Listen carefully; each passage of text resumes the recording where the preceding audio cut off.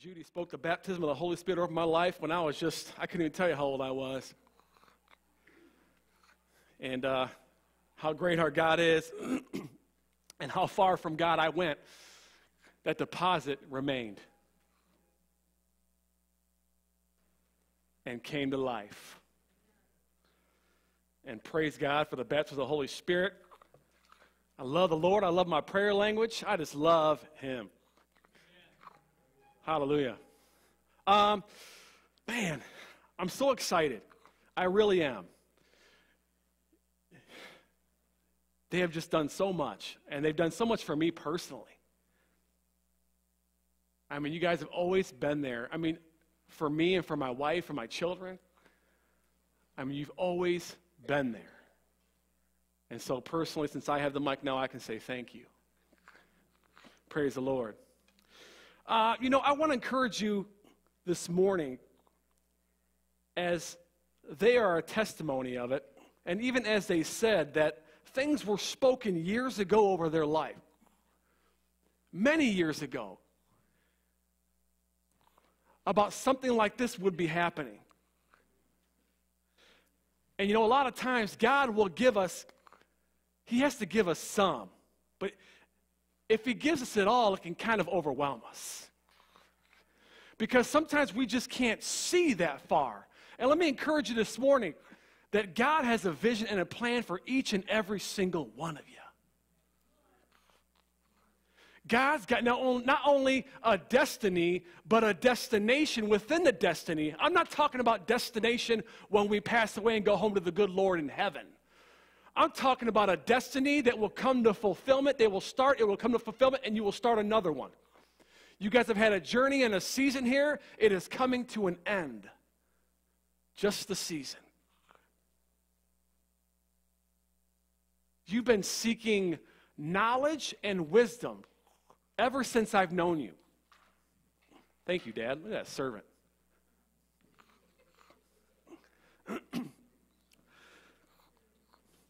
And God's got an A and He's got a B for our life, but what has to come in between is very important, and it's the knowledge and understanding. It's the wisdom God wants us to applicate with what He's given us.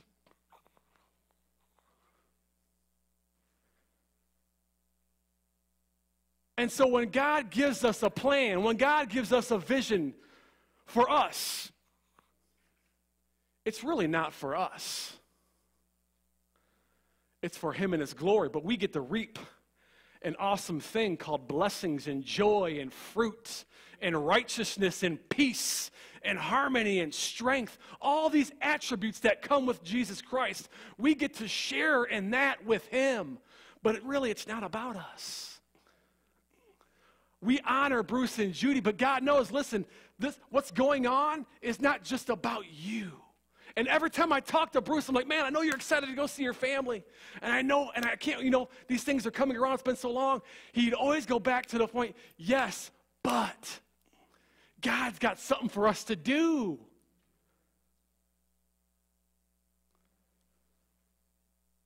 What they have been here doing for years is walking through the equipping process, walking through the training process, walking through the disciple process, walking through the mentorship process, going through the pits together, going through the highs together, all the things called life. And now God says, you're ready. It's time to go on to the next one.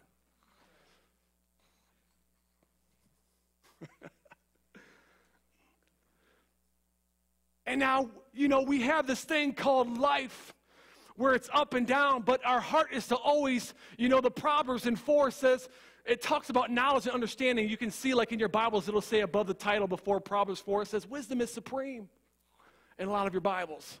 Because that's the focal point of the commands of God, the instructions of God. The heart of God as Father has always been to obey my instructions, because they set you up for godly success. And there are times we make wise decisions, and when I'm talking about wise, here's the difference between knowledge and wisdom that I'm learning. Because they're similar in certain understandings, but they're not like synonyms. They don't mean the exact same thing. And so here, a basic illustration is knowledge would be, I learned how to use a gun. Knowledge, I've got the instruction, I've got the information, I know how to clean it, I know how to unload it, I know all the safety regulations you could possibly know about a gun. But if I have not wisdom,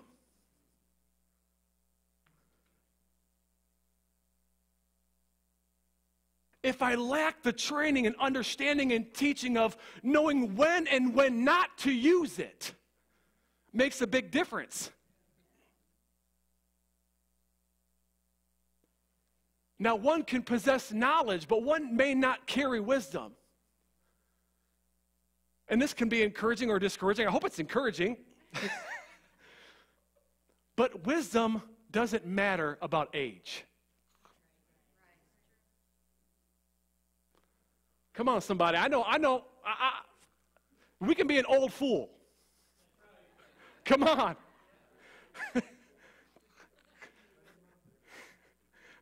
Yes, sir. I heard this 30 years ago in this church, that an intelligent man can think of 5 ways to get out of a situation a wise man never would have gotten into. Come on. Come on. Preach it. Man. And that's just it, because you can carry knowledge without the wisdom. But if you have wisdom, knowledge will come with it. You can possess one and not have the other. But when you have wisdom, if I'm trained and I know when and when not to use a gun, you best believe I already know how to operate it. And so the focal point of anyone's mission or journey in life is wisdom and knowledge. Let me see if I can spell this right. Knowledge. Here's the thing, and I use you guys for an example. Here's the kingdom of heaven. Got a crown of glory up there, right? His direction and his mission, everything you guys you've been obedient to, has been from above. And so he sends it down and gave Bruce and Judy vision. Gave you revelation of who he is and what he does and how he transformed lives. And within that vision, you came to complete submission to the King of Kings and Lord of Lords.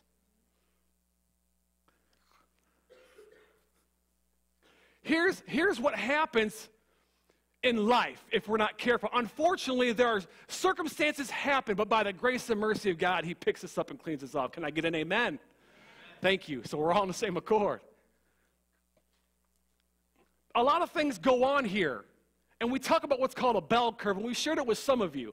And what happens is we have this thing called a bell curve, and it's basically the cycle of the believer at times if we're not careful. Because first we carry the vision that Bruce and Judy carried. All of a sudden, when we see who God is and we're hungry for everything of him, which means, what do you have for me, for you? What's inside of me for you?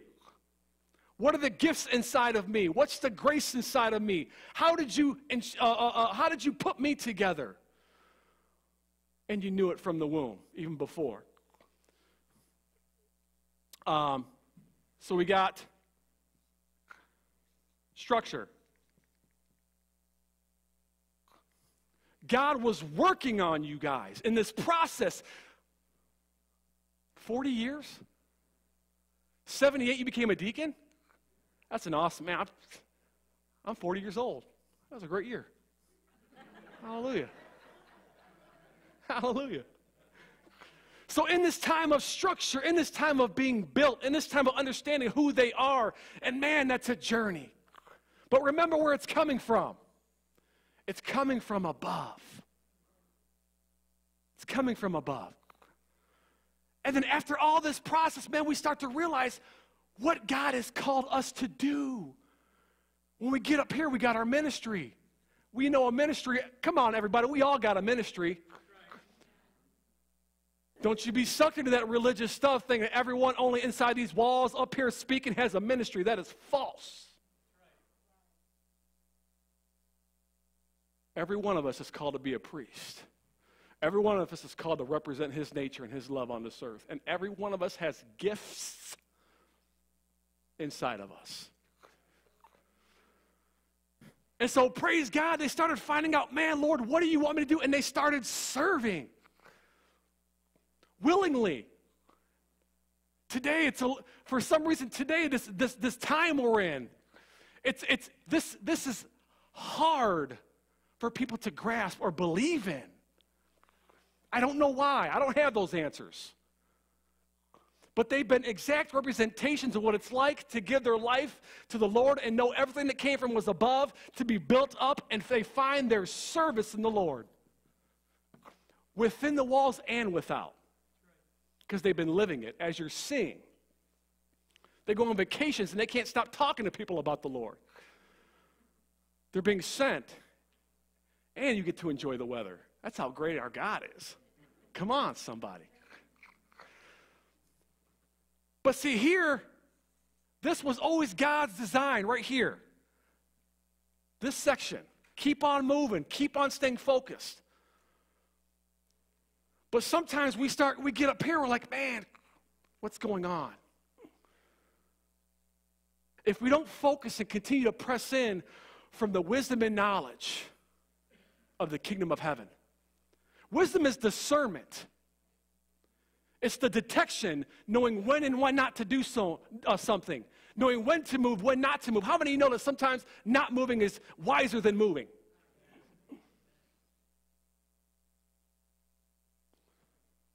In their heart, longing to be with your children, away from them so long, yeah, you would love to, but you knew it wasn't time yet. It wasn't time yet. Their heart was always for, Lord, you tell me when to move. Let me just say today, I don't know, and I've been guilty of it.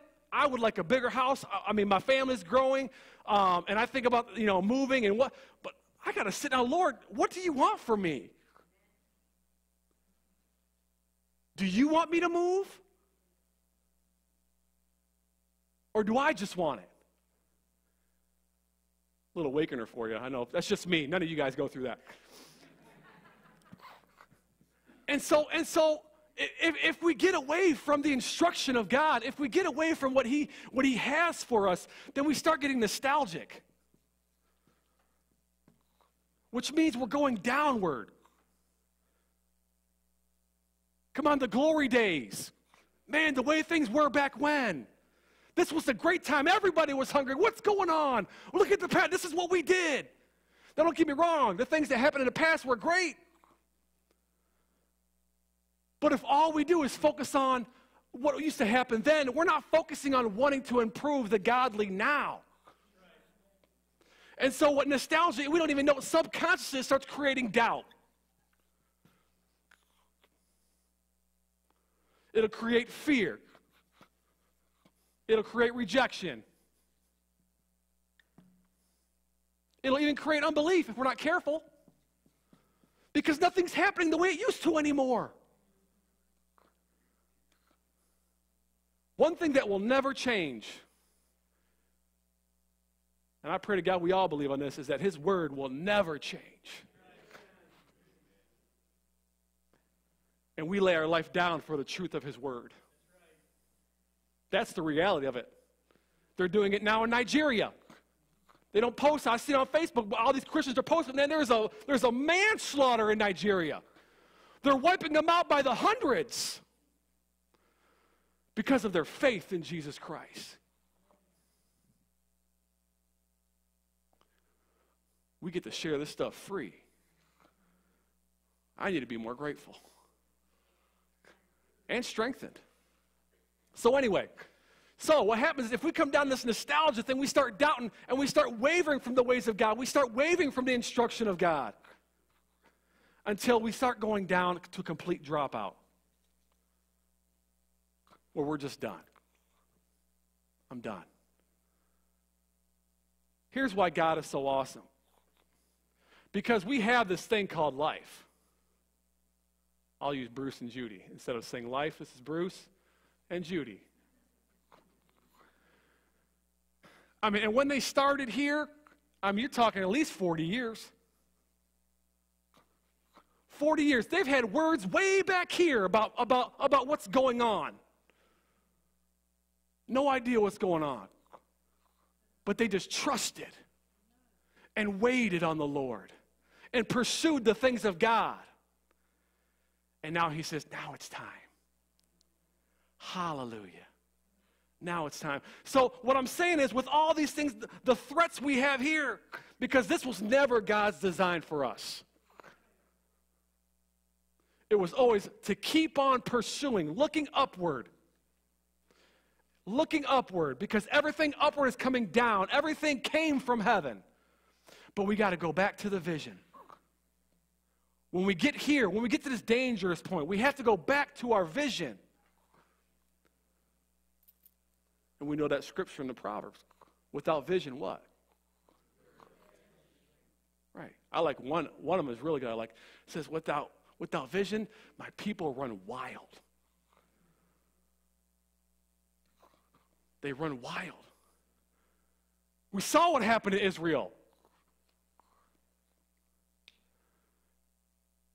I'm promising you a land full of milk and honey. Now, he didn't tell them what was going to happen in between. But this is your promised land right here. Now, from where they're at in Egypt to Canaan was probably a few days' journey if they would have went through the Philistines. But God said, I'm not taking you there, because you know what? You're going to want to run back. You're going to doubt. You're going to start thinking about what things used to be when you had it back in Egypt, your 3 square meals. And you're going to be comfortable. You're going to go back. So here's what I'm going to do. I'm going to take you in another direction. And I'm going to put you in a position where you can't go anywhere. And here comes the resistance at your back, coming to meet you head on. And the only way out is through the impossible of God.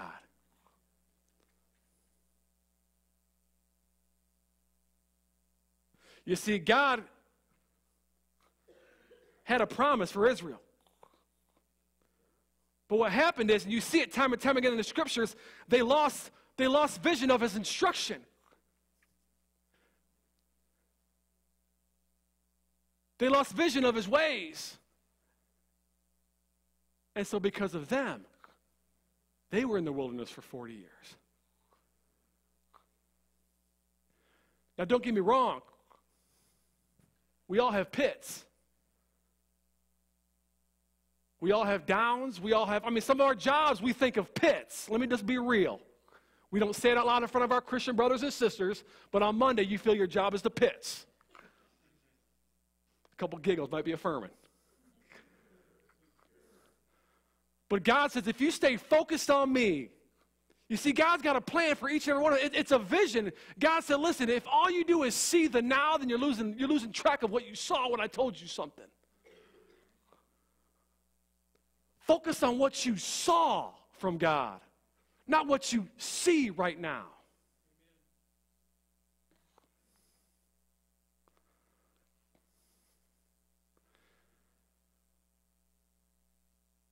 Next week, we're going to continue to talk about this. Because in life, God's going to show us something, and we're going to have many obstacles in the way.